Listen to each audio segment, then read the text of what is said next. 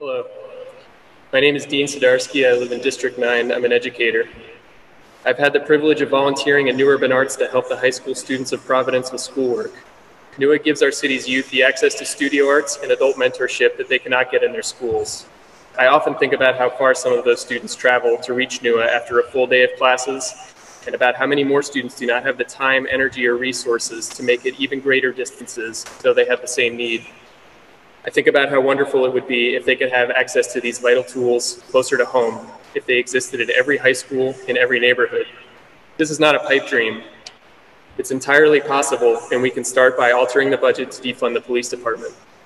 I know that many others are making this case, so I'd like to turn to Police Union President Mike Amandi's response to defunding in June 10th's Finance Committee meeting. Officer Amandi claimed that reallocating funds away from the police department will impact their work with inner city youth programming as well as with Crossroads and Providence mental health. I take this as a good snapshot of the Providence Police Department's priorities in what would get cut first. At the unprecedented protest at the State House a few weeks ago, I saw hundreds of officers decked out in full riot gear and weaponry that no civilian offense warrants the use of. I know what that equipment costs, and I know that it costs more to maintain and to replace it. So when Officer Amandi says reallocating funding from the police department means that residents will see decreased emergency response times and that as a result, businesses will go elsewhere and property values will drop, I hear a threat. To me, that sounds like protection money, gang activity.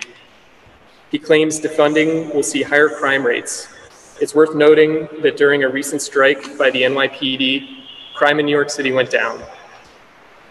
Officer Amandi complains that they have let go of 70 officers in the last 12 years.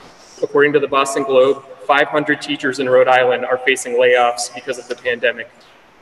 The most generous interpretation of these comments betray that the police department has never known austerity. Maybe our teachers, when they are done spending their own money on supplies for their students, can take a moment to explain it to them.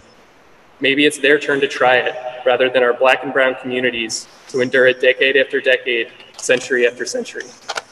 Thank you for your time.